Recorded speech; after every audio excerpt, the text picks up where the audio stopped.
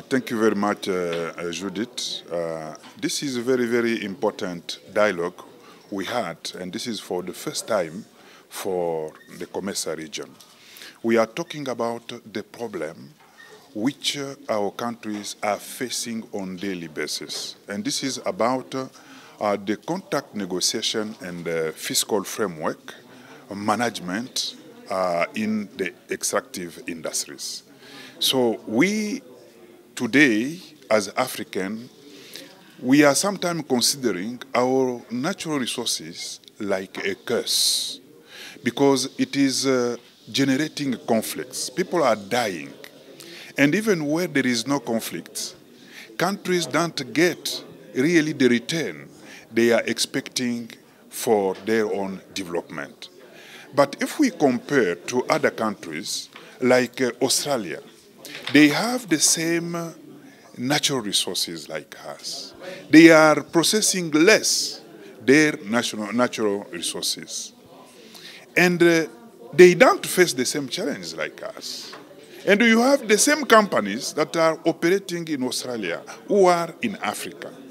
But in Africa, Africans are dying of hunger because there is no enough return in terms of revenue. And in Australia, people are dying of obesity and the other disease linked to the well-being in their diet. Now, where is the problem?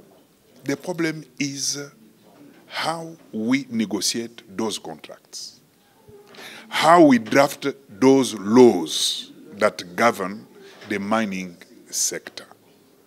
So because of those challenges, we convene this dialogue so that we extract from the brain of the expert in this field on how we should change the game, how we should start negotiating those contracts and even drafting our laws, mining laws, and most importantly, how we could manage them in the right way. So this was about this dialogue.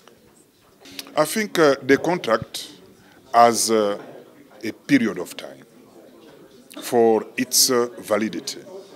If we look at mining sector, and these are the sectors that are involving huge investment. This is why the terms, in terms of duration, is quite long compared to other contracts.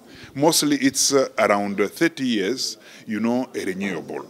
Now, in each contract, there is always a clause of amendment of the contract. Because when you sign the contract, it is based on some realities. Now, those realities can change. If they change substantially, there is always a possibility to renegotiate the contract. But because the resources involved are a lot, so it may take a lot of time to conclude, the new or the revised contract. So it is now for our government to skill people. We need to have human resources who can negotiate or renegotiate those contracts. It is not acceptable that for Africans be represented by people who are not associated to our difficulties, our challenges. So it is time for our government to put money to develop the skills of our nationals so that they are able to sit on the same table with those who are willing to come and invest, to negotiate with them. Because these foreign investors, they have money, they have lawyers, and some of them, they have been in the company for more than 20, 30 years. They have experience. Now, they are coming to negotiate with our countries where they don't have any skill.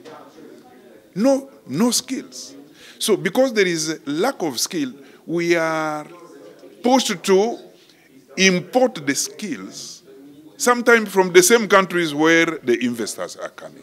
So it is not acceptable. So this is the time to start investing on human development capacity and come up with the skills in our country. Okay, I don't want to say that the natural resources are a curse.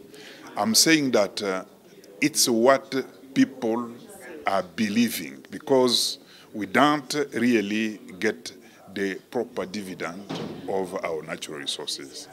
And because we have identified where the problem is, it's a question of addressing those questions.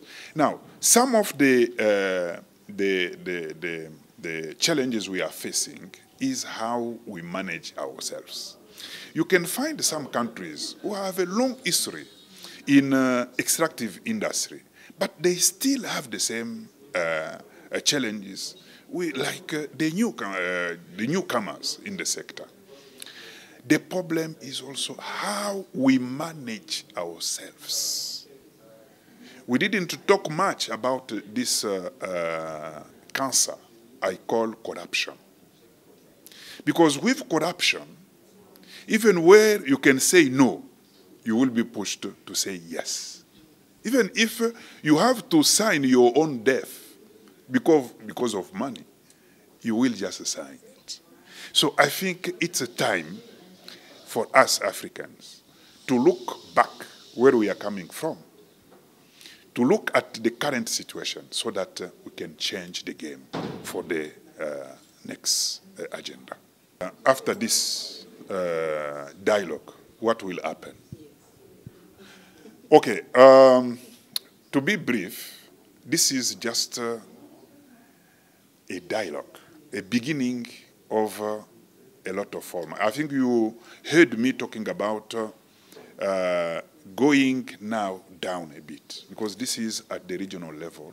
We want now to go to inter-countries, to meet with many stakeholders, because there is not only people who are coming from mining sector or financial sector. We need other people to come in. We need people who are in, in energy, in transport. We have talked about energy, because you can't mine without reliable energy. So we need to have every stakeholder on board so that we can address in a comprehensive manner these issues. So after this dialogue, we will be mobilizing resources with our partners, with our member states, to have a national dialogue, which is, extended to many people participating. Thank you so much. Thank you.